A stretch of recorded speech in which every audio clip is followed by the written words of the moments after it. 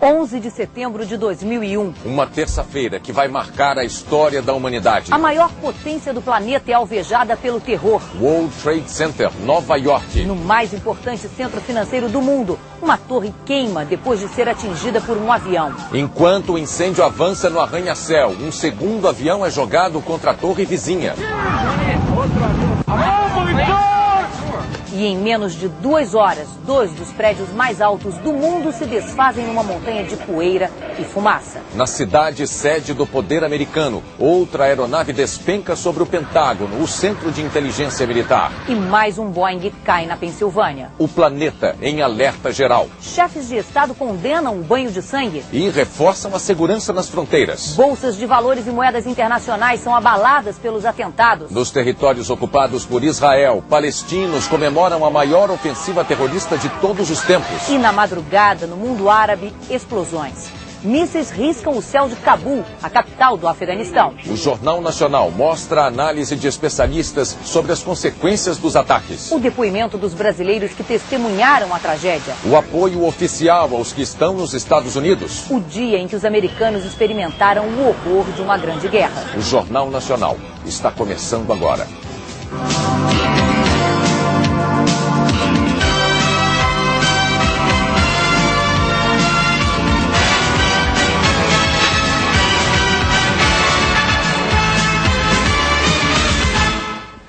Boa noite. Eram 8 horas e 45 minutos da manhã em Nova York, 9h45 em Brasília. Um avião americano de passageiros batia em cheio numa das torres do World Trade Center. Um acidente tão inimaginável que imediatamente chamou a atenção de todo o planeta. Mas não era acidente.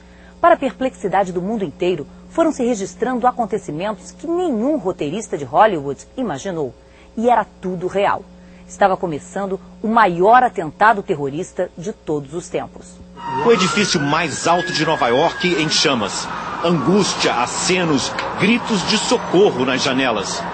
O maior ataque terrorista da história da humanidade começou com o choque de um avião sequestrado pouco antes. As imagens estavam sendo transmitidas pela TV ao vivo quando, 18 minutos depois, um outro avião se aproxima pela direita do quadro e bate na outra torre.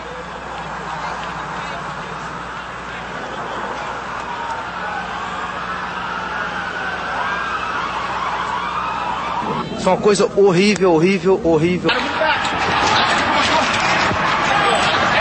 Nas ruas próximas do atentado, correria.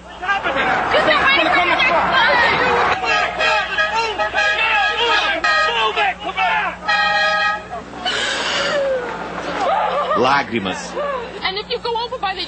As pessoas estão pulando das janelas, ela diz. Aumenta o desespero. A todo momento alguém se jogava lá de cima.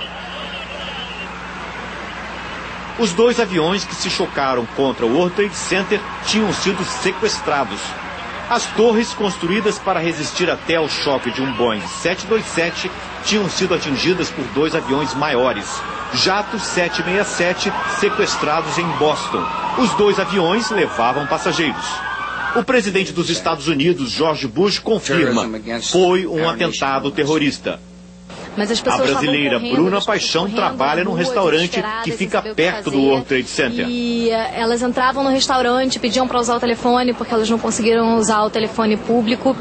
E iam ao banheiro vomitar, era um desespero. Muita gente machucada chegou no restaurante também, muita gente nervosa, chorando.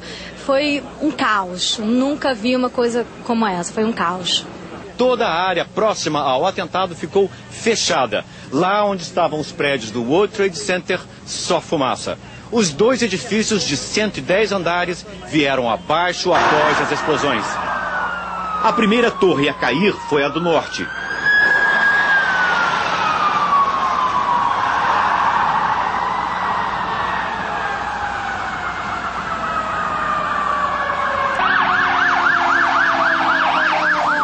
Pouco depois, às 10h25 da manhã, os andares superiores da segunda torre começam a ceder e vêm abaixo.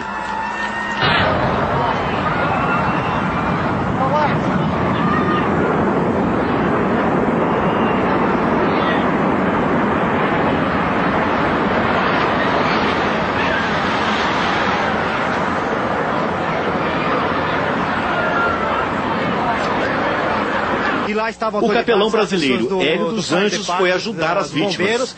E tinha pessoas em choque, eu comecei também a ficar muito nervoso, porque começou a vir muita fumaça, e a gente não sabia se subia, pegava o elevador, se descia, os bombeiros, calma, calma. Olha, foi terrível. As ambulâncias, ainda cobertas de pó, não param. Polícia, bombeiros e equipes de socorro aumentam a cada momento. As fundações das torres são de aço. O engenheiro brasileiro Carlos Levi diz que é improvável que apenas o choque dos aviões pudesse levar os prédios abaixo. Fica difícil acreditar que apenas o choque dos aviões e as explosões causassem o desabamento dos prédios de uma maneira tão rápida. As próprias imagens assustam com a velocidade que ocorreu. Há suspeitas de que o prédio tenha sido implodido pelos terroristas. Oh my God! Alguns especialistas acham que o World Trade Center acabou ruindo por uma combinação de fatores. O choque do avião, as explosões que se seguiram, mais o fogo enfraqueceram a estrutura dos andares superiores. E o peso deles, ao cair, levou o resto. O ataque ao World Trade Center é o maior já ocorrido em solo americano desde que os japoneses bombardearam Pearl Harbor. Lá foram mortos 2.280 soldados, 68 civis. Foi o que levou os Estados Unidos a entrar na Segunda Guerra Mundial.